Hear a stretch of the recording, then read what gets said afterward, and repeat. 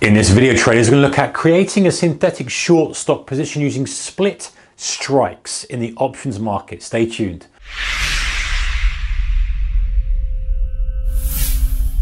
Hey guys, warm welcome to you. So if you're a subscriber or if you just come from another video, you might have seen the synthetic short stock position where we're selling it at the money call and we're buying it at the money put, and that's giving us a very linear payoff. It's creating a synthetic short position in the market. It's almost identical to if we were net short, especially if the call and the put are the same price. However, this is a little bit less aggressive, and when you use split strikes, in other words, we're selling out of the money calls and puts either side of our current strike price, so they're both out of the money, that changes the dynamics of the payoff, and the payoff diagram starts to look a little bit like this. So we don't lose any money if we're slightly wrong. We actually make a little bit, but then if we're slightly right as well, we don't make as much. We dampen off our profit potential, but we also limit our loss slightly. So it just moves the whole payoff curve and adjusts to how it looks. So let's have a look at exactly how that would work at different expiries and see exactly what would happen to our actual P&L. Now, first of all, while we create a synthetic short stock position, well, you might not be able to short the stock. You might not be able to borrow the shares to go short. And also creating this split strike will change the dynamic slightly, so you might have a different thesis on what's going to happen with the stock, and you want to actually express that and get paid for being right. So let's have a look. So we sell one out the money call, we're buying one out the money put. That's generally the idea for this split strike short synthetic short stock structured spread trade. It's a mouthful, isn't it? Anyway, okay, so imagine that XYZ is trading at 40 bucks. And we are going to buy a out of the money put options that will be under the 40 bucks. So in this case, we buy a $35 put, and that costs us $50. So it's trading at 50 cents times by 100, because each options contract's worth 100 shares, costing us $50. We have to pay that $50.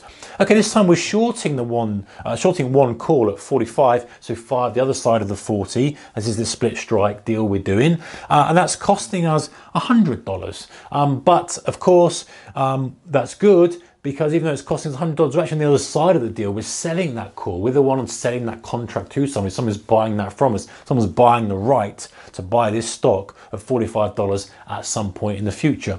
Okay, that's fine. That's great. That means we make a credit of $50. We receive $50 because we've received 100. We've paid out 50. That gives us 50. All right, good. So what happens at $35? So let's say, what's going on at 35 bucks? Well, what's the call option worth? The call option is worth nothing, because we've got the right to buy something at 45 that's at 35. That's no good. And also the put option is worthless as well, because we've got the right to sell something at 35 that's at 35.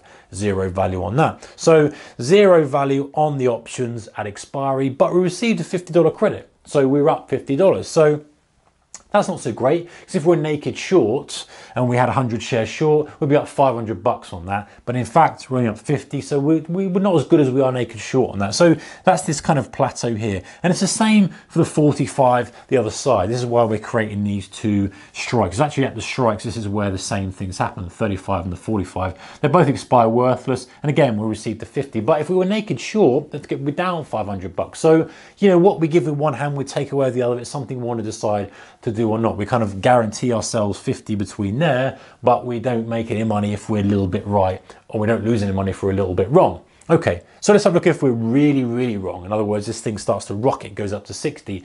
Not so good for our call, which we shorted. Eek, that's now worth $15, because we're currently trading, we're currently trading at 60, and we bought a 45 call. 60 minus 45 is 15, times by the 100 is $1,500. Okay, we have to pay out $1,500. That's not so great, but we made a $50 credit on the whole deal. So we're down $1,450, which isn't as bad as if we were naked short and we're down 20 bucks times 100 shares. So we're down $2,000. So that's pretty good. We've dampened that loss a little bit. What about if we're really, really right and the thing halves, it goes from 40 to 20? Well, that call option, that $45 call option is worthless. The right to buy something at 45 that's currently 20 is worthless.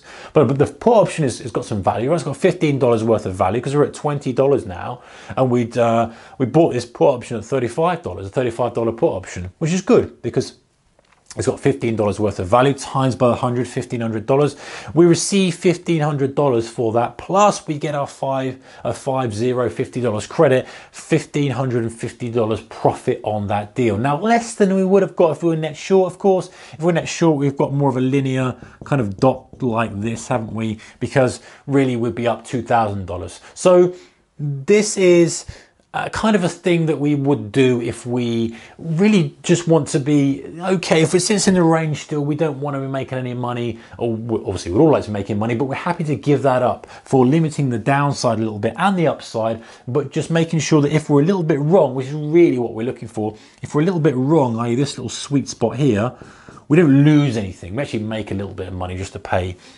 for what's $50 by, not a lot, and a reasonable lunch, I suppose. So this is the kind of thing that you would structure if you think that if I might be a little bit wrong, I'd rather just have this than I would a naked short position. But of course, the opposite of that is that if I'm really, really right on the deal, I'm making far less. So again, it's a commercial decision for you to make as a trader, depending on your hypothesis and what you're trying to express in the markets. Anyway, that's a synthetic short stock position, guys, using split strikes. Take care, whatever you're doing in the markets. Goodbye.